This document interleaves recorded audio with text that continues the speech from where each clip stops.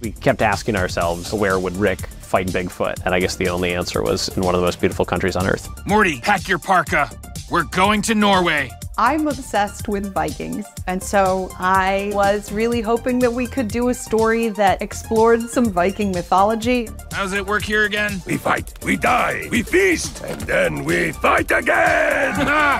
The impetus for this episode was doing something around death post Rick Prime. He's like literally killing himself for adventure. It was challenging just dealing with like, how do we want to deal with the afterlife on this show? You will have your naked imbecile, but first you will work for me. I like that the Pope is just such a generic villain. I like that he's just a vaguely European guy that just wants all the power.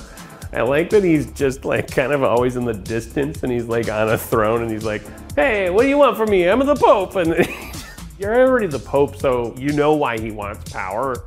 You don't get into the Pope business by not wanting power. Sorry. Yes, very good.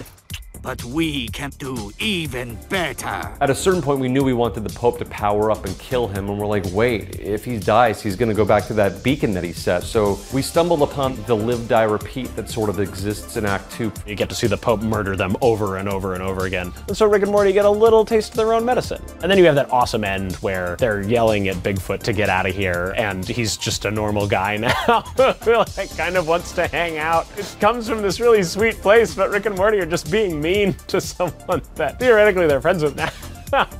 You don't have to throw things at me to say goodbye.